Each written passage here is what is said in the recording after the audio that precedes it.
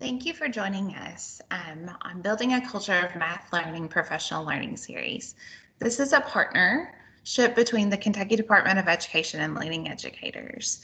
I'm Erin Chavez. I'm an academic program consultant with the Kentucky Department of Education, the Office of Teaching and Learning, and the Division of Program Standards. And with me is my great colleague, Maggie Doyle. She's also an academic program consultant in the Office of Teaching and Learning with the Division of Program Standards. Today, our essential questions are: what is a culture of math learning and why is it so important right now? What does the Building a Culture of Math Learning Professional Learning series offer? Where can educators access the Building a Culture of Math Learning resources? And how can educators get additional support with planning instruction, engaging into the standards for mathematical practice? So one of the reasons that we're so excited to share this with you is because that right now in our essential question is really any time. So we are facing unique challenges, but we also have unique opportunities. And regardless of what time we're planning our instruction for, our culture of math learning should always be there. So we feel like it's very timely and will be for a long time from now. So effective teaching of mathematics, that classroom culture has to be there. So that culture allows students to take risks, to have them persevere when they face challenging content, or they face a problem and they're not sure how to start, or they're really grappling with new information. We want our students to utilize tools and model with mathematics and really use their critical thinking as they approach new problems. And we also want students to be able to share their own thinking and to offer feedback on the thinking of others. And that's a really powerful tool that is going to extend well beyond the walls or virtual walls of any sort of math classroom. Because if our students can share their thinking and offer feedback on the thinking of others, that is going to be really powerful for them in every facet of their life. From the teaching perspective, there are some things that we can do to cultivate that culture. So we can model how to grapple with that content, how to build that deep understanding. We can equip students with the knowledge and tools that they need to find pathways to a given solution, and not to be satisfied with one strategy. Maybe there are more. Maybe we want them to reason through someone else's strategy.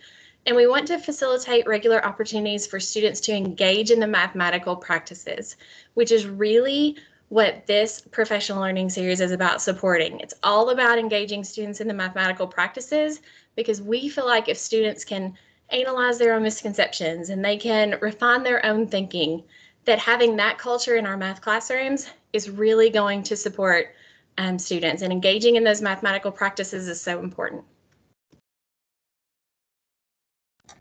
So speaking of that, Max, that is exactly why the writers of the standards wanted to elevate the standards for mathematical practice. They're equivalent to the standards for mathematical content. And so in the standards document, you'll notice the attending to S&Ps. And that's just to really show and highlight how the standards for mathematical practice help students engage into the mathematical content.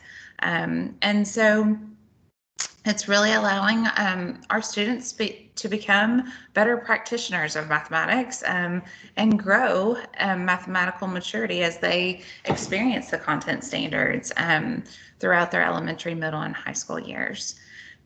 We also know that each standard is either a conceptual understanding, procedural skill, and fluency, or an application problem. And with those standards, they have to have the mathematical practices to engage into that content. And so this is just a perfect learning series on to elevate the standards for mathematical practice.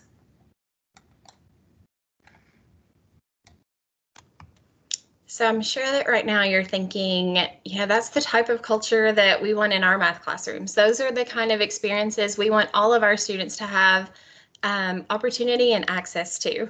And so to support that, the Building a Culture of Math Learning Professional Learning series is really built into a 12-week content cycle. Okay, and we know that that might seem like seem like a lot, but it's really split into some manageable chunks and is really built to work into the instructional priorities that your school or district is already really working on. So you'll notice in that first column next to the little orange star says the introduction to the standards for mathematical practice. So that's our first topic. And within that topic, there are 3 different weeks of instruction. And so with each of the 4 topics, we start with the general introduction. We go to focus on and really emphasizing SMP 1, making sense of problems and persevering in them, what we all wish our students could do. SMP 4, modeling with mathematics.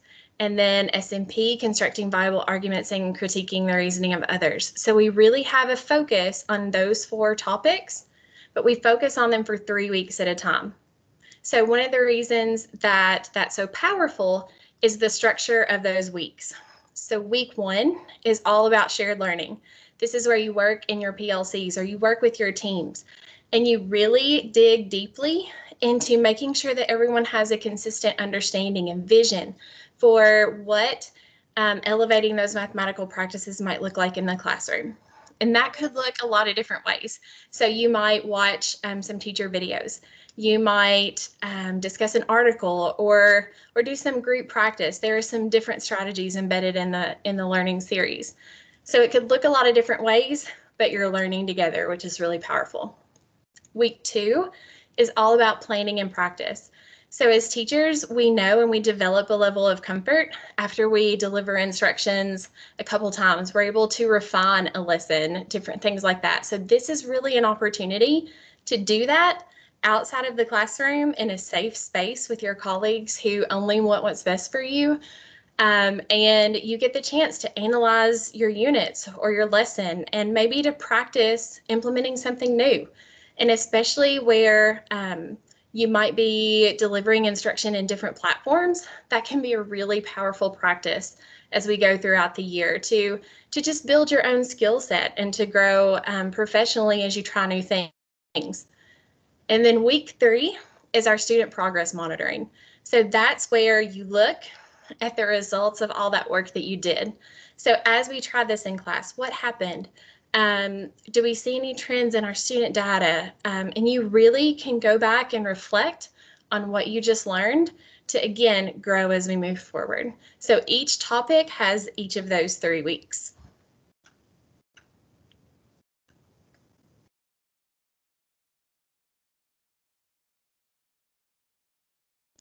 And if you're not sold already, I've got 3 great reasons for you why this professional learning series is for you. 1, it's content focused, which as a teacher, I always appreciated. I always appreciated when I could apply things directly to my mathematics instruction. And it's going to align to the instructional priorities of your school. So because this focuses on the standards for mathematical practice, which are from the Kentucky Academic Standards for Mathematics, everything is going to streamline directly into what you've already been working on. And because we're focusing on engaging students in the practices, it doesn't matter what program or curriculum you're using because these practices should be universal. And this is going to offer teachers the opportunity to examine your instructional materials and tasks, and then look at the standards document and the supporting resources to make sure everything fits together really well. 2, it's student and teacher centered. So they're available by grade band, which we felt like was really important because sometimes it is really helpful to see things modeled and to think about how they would apply directly to the group that we're working with. And this gives teachers the opportunities to consider the implications in their classroom to their planning and practice. So really helps them internalize the learning and the planning and the progress monitoring. And 3, instructionally relevant and actionable. So as a classroom teacher, my favorite professional learning series were always the ones where I knew that I learned something that day that would impact my instruction the next day. And so these offer that lesson study, that practice and content delivery, so I get the chance to practice my lesson and then go deliver it the next day, or even some questioning strategies or ways to elevate the practices that can influence my classroom instruction immediately. So those are 3 big pluses to this professional learning series. So Mags, you might be thinking, where can I find this amazing resource? So you can find the module Building a Culture of Math Learning Resources under kystandards.org. kystandards.org is where we release all of our resources, and if you have not already subscribed, please do so. That's in the top left-hand corner under the plus sign, and we don't bombard with lots of emails. It's typically one email per week, but it just keeps you up to date on all contents actually that are releasing new resources. So when you get onto kystandards.org, then you're going to want to click on Mathematics, Standards Resources, and then you'll look for the icon that says Mathematics Professional Learning Modules. And so once you do that, here's what you'll find. You'll find a facilitator's guide, a PowerPoint, participant handouts, and any links to any of the resources to support educators when you're designing instruction to align with CAS for mathematics. This content cycle is super important for educators. Its purpose, is to help educators plan and design instruction to provide students with opportunities to engage in the standards for mathematical practices, as well as the content standards. Just like we've talked about before, the mathematical practices are held accountable just as much as the content standards, and we just thought that this would be a great series to release as you are engaging students into the mathematics, whether it be virtual or face-to-face.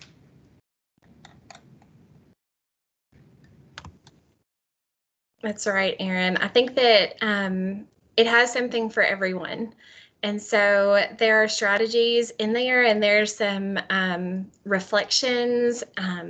It has teachers thinking about equity and how that's offered through to students through their instruction. And so it's really packed with a lot of quality material. But one of my favorite things is that it does slow down and kind of pace them. So you're not learning so much without the chance to breathe and practice and then reflect in between. So I really like that. If you get to the end of the 12-week content cycle and your teachers are like, we want more, like, where can we get some more?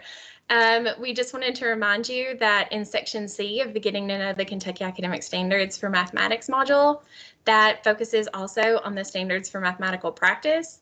There are 2 discovery tasks with that. There's one that has teachers digging into the SMPs in the CAS for Mathematics. There is a sample task matchup. And again, just powering these discussions in this setting where it's a safe space to learn and grow as professionals together. And there are some optional extensions, there are reflections. And one of the biggest, most impactful tools that we've kind of gotten feedback on through the modules is the Engaging the SMPs, Look Fors, and Question Stems document. So that's on KY Standards as well. It's in that section of the module, but it's super powerful for classroom instruction. So if I decide that within my instruction, I want to really elevate math practice number 2, there's a page for that. So it's essentially a really convenient and easy to use one-pager for each mathematical practice. So what are students doing? What are teachers doing? What can I ask if I really want to elevate this practice in my instruction today? Yeah, Eva, Mags, I'm thinking about when I am getting ready to design or implement a task, and it's clearly focused to the target of the standard. It's a really good conceptual understanding problem. But what if I don't have the mathematical practices? I feel like this is a really good tool where I could say, okay, I really need to get in SMP3. So let me engage some questions through that way. Or what if I need to look at MP2? So here's some questions. I just think it's super powerful, and very grateful that you put that together. Yeah.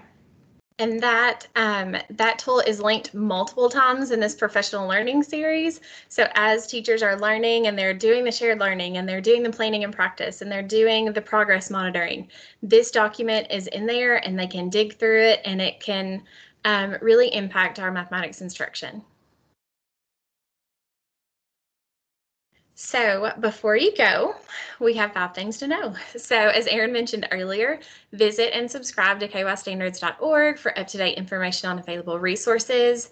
And as we mentioned earlier, we really want this to be manageable for schools and districts. And please feel free to be flexible, because these come in kind of those 4 main topics. You really can take a lot of liberties with what works within the professional learning arc that you already have for your school or district.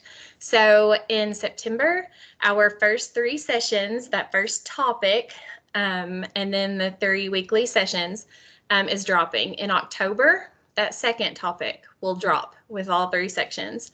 November, same thing, and December. So we really wanted to release this in pieces that would really allow teachers to learn, to plan, to practice, and then reflect before they proceed to learning, planning, and practice. So we really wanted it to really be given the time to pack as big a punch as it can with regard to professional practice. So those will be those releases. And then we also have a fall professional learning series coming up on comprehensive balanced systems of assessment. And the first release of those is going to be on September 16th.